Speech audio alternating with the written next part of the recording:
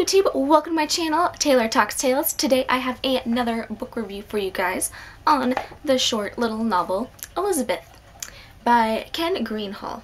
So this book is very short.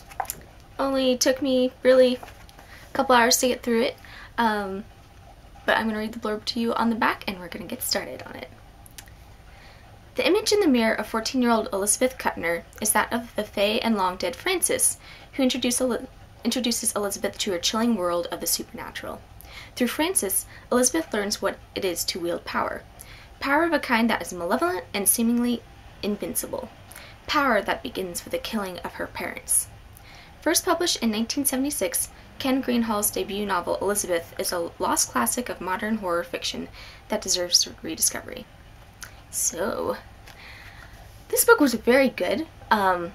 It's, came out in the 1970s, and I do think parts of it almost feel a little bit like that, but I don't see anything wrong with it. And I first heard about this because I think it was on like a Paperbacks from Hell suggestion list, and because it has witchcraft in it, and I'm all about witches, and like powers and stuff like that. I thought it was pretty interesting. So we follow 14-year-old Elizabeth, who is a very chilling narrator. I thought the writing in this was really good because she basically has, like, she just describes everything kind of the same, so it gives her very much like almost like a psychopath-esque feel to her. And she even like says, there's a line in here that's basically saying, I only have one mood. And so she pretty much starts seeing this woman in the mirror named Frances, who is her ancestor, and Frances is basically trying to coach her on how to come into her powers.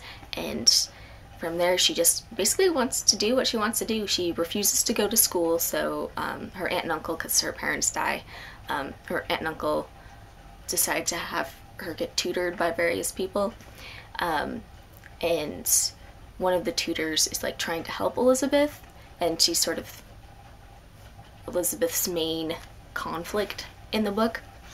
And what's really cool with this book that I found is that you actually don't really ever know, and it goes back and forth about whether Elizabeth actually has powers or if this is all in her head, her imagination, if things are just falling into place or not, which I thought was really cool, because the whole time you're kind of thinking, yes, no, is she just this like really creepy bad seed type of girl, or is she actually turning into a witch?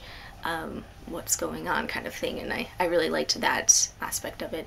And also the writing was really good, like very descriptive.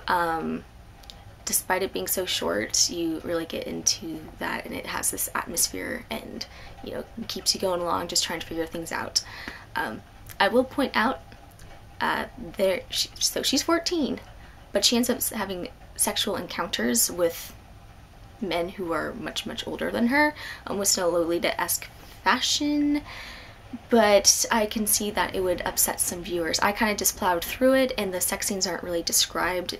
Again, she's just very like sort of mechanical about certain things, but I do want to point that out, because especially because it came out in the 70s, there are a few problematic things in the book, but I think because it's interesting and it's really short, I think you can kind of get through it. In fact, I would kind of compare Ken Greenhall to Shirley Jackson a little bit in sort of the way he writes things and sort of the story and sort of the feel of it. So I was, really glad to read this. I enjoyed it a lot. I'd probably give it 4 out of 5 stars, because I did find a couple of issues with it, not even just for the, 14-year-old girl having sex. That wasn't why it knocked the stars off. I actually think it could have been a little bit longer, and there are a couple things I would have changed in it, but can't get into that without spoiling the book for you. But ultimately, I think it's fun, atmospheric, just super quick, super easy to read. Just kind of know what you're getting into, especially with the underage girl and some uncomfortable things that do come up, because it again came out in the 70s.